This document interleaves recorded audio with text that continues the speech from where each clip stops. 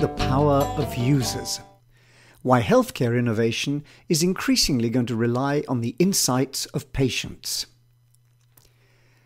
These days there are very few certainties, but this is one of them. We're all going to depend increasingly on healthcare innovation for the quality of our future lives. Keeping ourselves healthy, coping with chronic ailments, living into old age with dignity and independence. We all want this, and we're going to need all the help we can find to help us get there. Which explains the huge and growing size of the healthcare industry and the explosion of startups in this space. Healthcare innovation matters. But look again at that first paragraph. This isn't a sector we can be entirely objective about, looking in through the window at it. It's about us. It concerns each of us as individuals, with all the diversity that implies. We all have a stake in healthcare innovation, but we're also aware that one size isn't necessarily going to fit us all.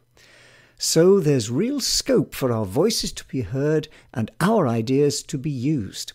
A classic opportunity for user innovation. Now, the rhetoric's been there for a long time. For example, back in 2002, the United Kingdom's National Health Service underwent a major review which concluded that putting patients in control and helping them to be fully engaged in their healthcare is likely to be more cost-effective and offer better value for money than if people are simply passive recipients of services. But this isn't just a nice-to-have aspiration. There's good evidence that bringing users into the innovation equation is of value. We've known for some time that users have important knowledge and insights which can help shape the creation and adoption of innovation. Of course they do. They have a stake in the outcome. They have an incentive to innovate, and they're willing to experiment and test prototypes which can help move towards solving their problems and meeting their needs. User innovation's always been with us. It's just only now are we beginning to realise its scope. For example, a recent UK study suggested that over 10% of product innovations and nearly 20% of process innovations owe their start in life to user ideas. Some researchers, notably Eric von Hippel at MIT, who has pioneered studies in this field, some researchers see a new model of the innovation process emerging. Typically, innovation is seen as some kind of a funnel in which many ideas are kicked around, promising contenders developed, and eventually one finished version emerges to be adopted by others. But in the alternative user-led model, we have more of an hourglass shape, with many ideas at the front end, some focused development of the core principle, and then another explosion of variety as the idea is launched and users adapt and modify it. We've seen the power of user innovation in sectors as diverse as agriculture and automobiles. And we know that a lot of this kind of innovation has been happening for some time in the healthcare field. Some examples highlight the potential this approach has. For example, Lisa Kreitis, an American broadcast journalist, was 42 when she was diagnosed with breast cancer. Following a mastectomy, she was advised not to shower because of the risk of bacterial infection to her surgical drains from the tap water. Her frustration at not being able to shower led her to experiment with various homemade solutions, originally based on plastic rubbish bags. After 5 different prototypes, she finally came up with the design for the shower shirt, a water-resistant garment which allows patients suffering from a variety of conditions to take a shower safely. It's now FDA approved, and it's improved the quality of life for thousands of people around the world. Or Paul Bach, who was an industrial design student who became tetraplegic after an accident. Confined to a wheelchair, he realized that the market didn't offer mobility solutions which matched his lifestyle. His frustration led him to develop a range of add-on hand bikes, which gave him back some measure of independence. As he explained, I set out to make my own inventions. I wanted something that would solve my basic problem. autonomy and dependence. Once again, the solution he found for his problem has ended up benefiting many others. Sometimes such user innovation takes an extreme trajectory. In the case of Tal Goldsworthy, his diagnosis with Marfan syndrome, which is a heart problem which led to his having an aortic aneurysm, held out little hope beyond high-risk open-heart surgery. Instead, he designed Exovasc, an external support for the aortic roof, and then he persuaded a surgeon to implant the device. As a result, he's still alive nearly 20 years later, and so are hundreds of other patients who benefited from his idea. These and hundreds of other stories like them can be found on a platform called Patient Innovation, which has a simple purpose: to discover and diffuse user innovations of this kind in the field of healthcare. Not all users, of course, want to be innovators. There are really two problems with user innovation. First, users aren't equal. Some are classic user innovators, tolerant of failure and with a high incentive for innovation. Those examples we just gave are clear illustrations of this. But not everyone is a hero innovator of this kind. In fact, we can identify a spectrum of user innovation ranging from those who are passive to those who are highly active. And we can identify at least 3 different positions for user involvement along this spectrum. We have the informed patient, someone who's equipped to use technology based on their improved understanding. For example, accessing and managing their own health records and making informed decisions about courses of action, becoming partners with healthcare professionals. Or the involved patient, playing an active role within a wider healthcare delivery system and enabled to do so by technology. Here, the approaches widely used in the commercial sector are finding increasing application, with users actively engaged at the front end of innovation, evaluating prototypes, providing valuable feedback to help pivot designs, and acting as a crowdsourced laboratory for development. And we have the innovating patient, providing ideas of their own based on their deep understanding of their healthcare issue.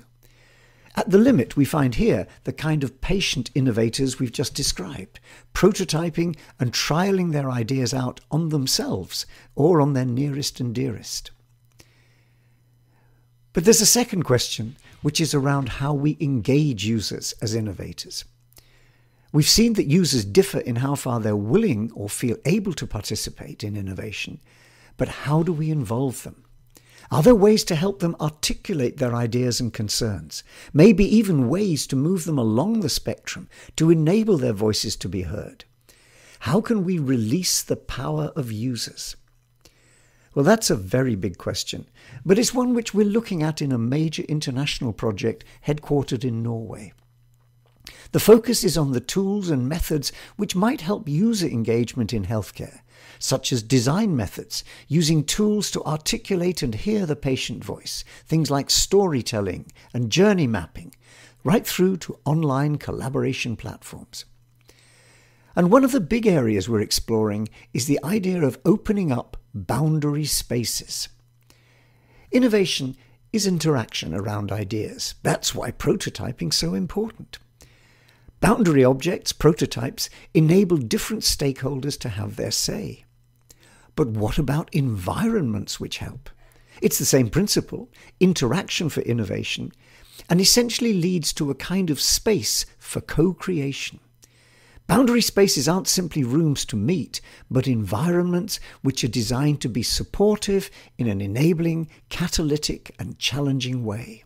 Interest in this idea of boundary spaces explains the explosive growth of innovation labs. Now, these days, every self-respecting company, and indeed not-for-profit and public sector organizations, will have their own version of an innovation lab.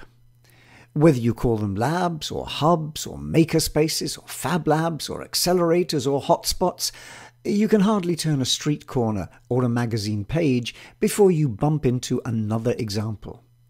The names may vary, but the underlying idea is the same: a place where people can meet to get inspired and supported by each other to articulate and co-create.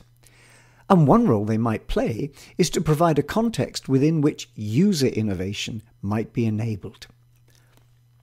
Now, expectations run high for innovation labs, but the very ease with which they can be established means that it's also simple to close them down again. Innovation labs and spaces need to be much more than a chill-out room with some beanbags on the floor and whiteboards on the walls. So, how might we use the idea of innovation labs as boundary spaces to engage with users? Well, one role model is that offered by living labs, an idea which was born around the beginning of the century and which has gathered momentum as a way of enabling social innovation. Defined as a user-centered, iterative, open innovation ecosystem, living labs provide a coherent structure for inclusive innovation. The core principles behind such labs could be summarized as follows. They involve co-creation, bringing together a diversity of views, constraints, and knowledge sharing to enable exploration of novel approaches.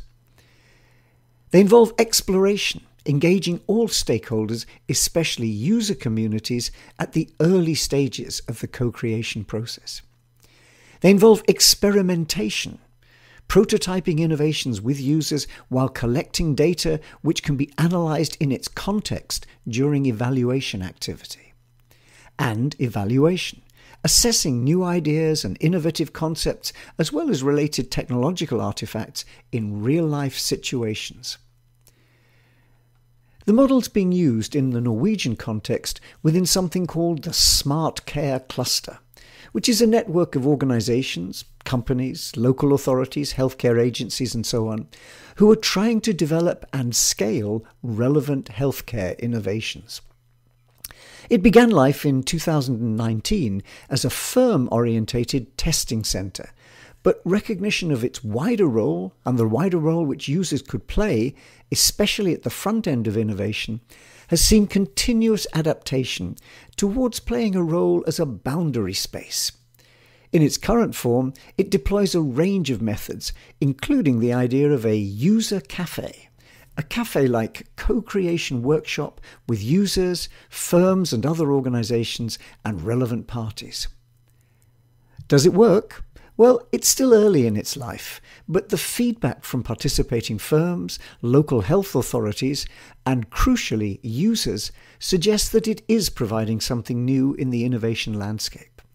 Its long-term success will depend on how well it measures up against an emerging good practice model for successful innovation labs, and on how well it deploys one of the core principles in agile innovation, the pivot.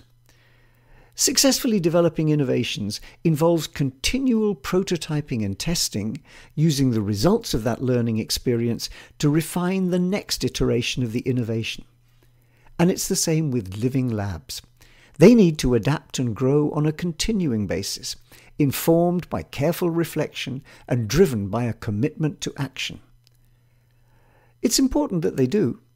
Our healthy future might just depend on them.